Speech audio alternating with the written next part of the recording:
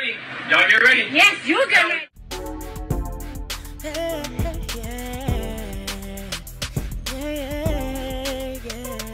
If you want the latest news in the streets, join us and tune in for the tea. Breaking news with integrity. So tell your friends and your family. It's the Lovelyti TV show, bringing you good tea and good vibes. It's the Lovelyti TV show. Be sure to share, like, and subscribe. Let's start with Miss Danae, because I think that was like one of the last podcasts I did. Me and Emily did the podcast on Danae Jackson. And to be honest, I think we were pretty fair in our assessment. You know, I don't understand like why I get attacked for anything I say. But I mean, there were people in the comment section crying, saying that, oh, we're being harsh.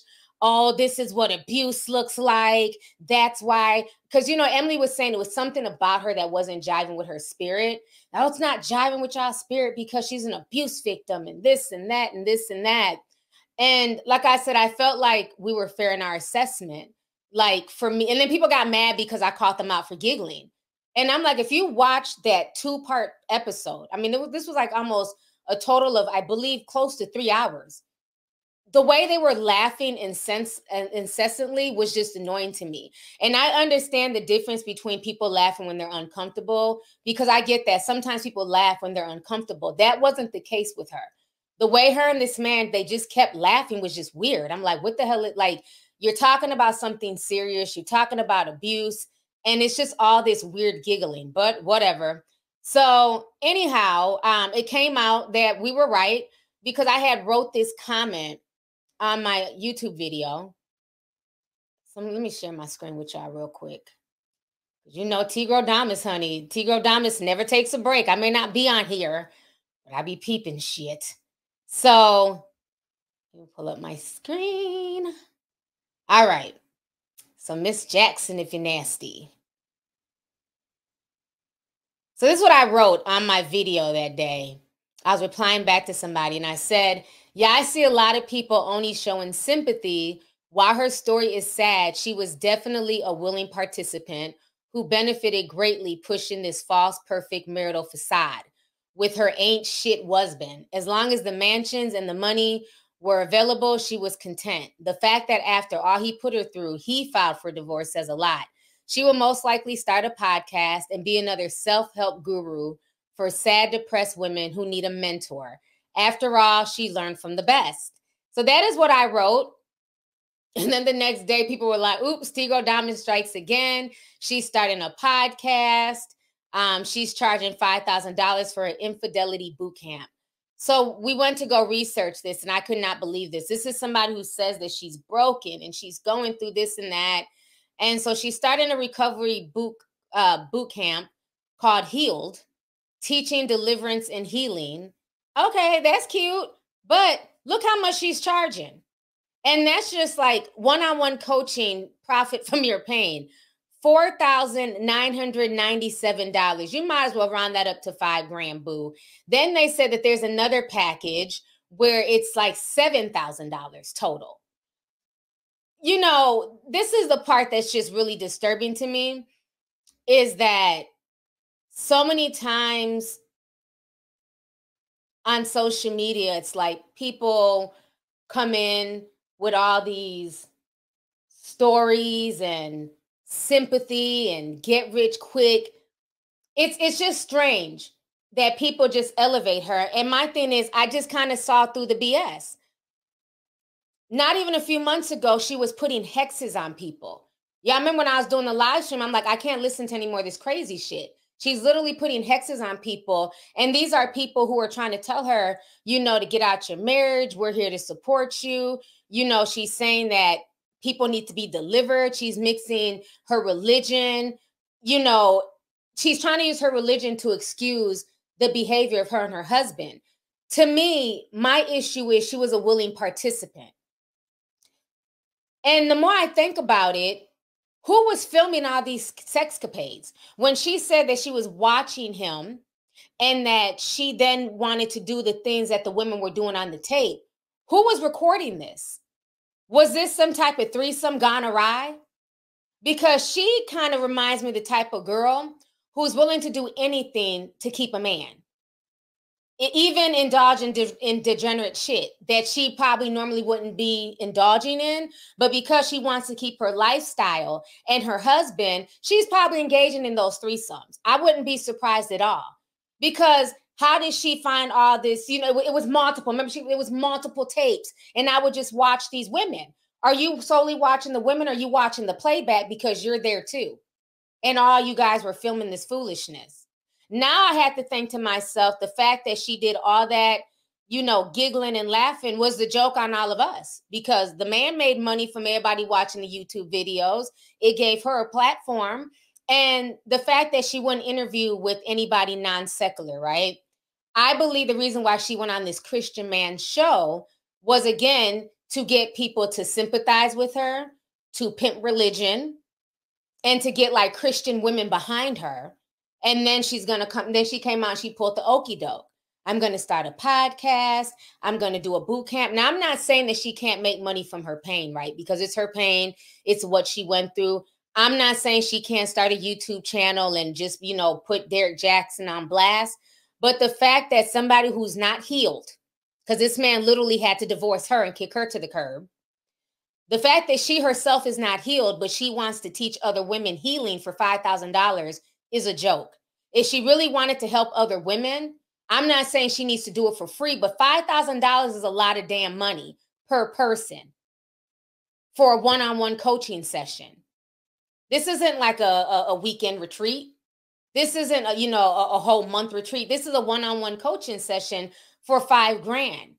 What is she going to teach you besides, you know, put hexes on people, be mad that your daughter came out dark skinned as if your husband isn't dark skinned?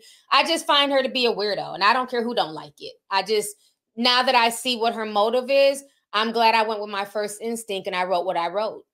That she's going to come out and she's going to play a Derek Jackson. And I wouldn't be surprised if he's also behind the scenes doing this, because his reputation for the most part is shot. A lot of women still follow him, but a lot of those women who follow him are women, you know, with low self-esteem, who need a man who didn't even really claim his wife to tell them how to carry themselves as women. Because women who have common sense, they don't need advice from Derek Jackson. But I would not be surprised if, because his stock has gone down, a lot of people are no longer watching him and supporting him. He's losing money. And when you're losing money, you're losing your lifestyle.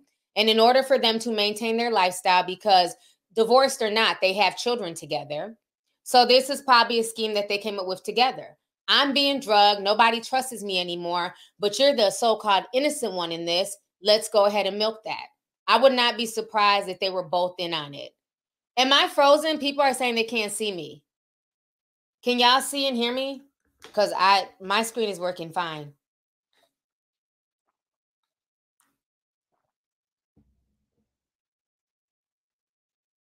Okay, y'all can see me?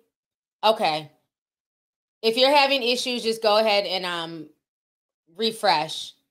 I even got a different camera too, so hopefully this camera is more clear, because my other camera just, I don't know, I just didn't like it. It was starting to look faded. Okay, good. But yeah, I think that she's full of shit. I think she's full of shit, and she's trying to find a way to maintain her lifestyle. Like she said, I got to live the life of a real housewife of Atlanta without being on television. And see, those are the words I listened to. I listened to the key points. Everybody else was just focused on, you know, oh my God, he was cheating on her. And oh, she knew these women's bodies better than she knew her own. I'm listening to all the other Easter eggs that she's dropping. You know, and again, this is the part that's just kind of sad, is that a lot of times anybody can come online and run good game, have some type of story.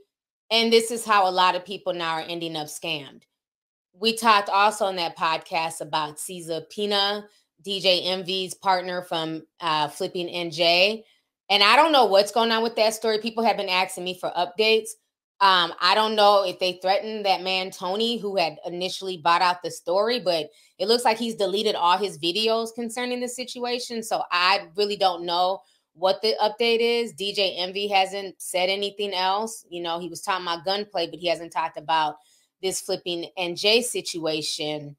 And what a lot of people need to understand is that you need to like really vet people, because there's so many of these get rich quick schemes out here, these gurus, crypto, NFT, flipping houses. And when you really understand real estate and the housing market, there's no such thing as a quick flip.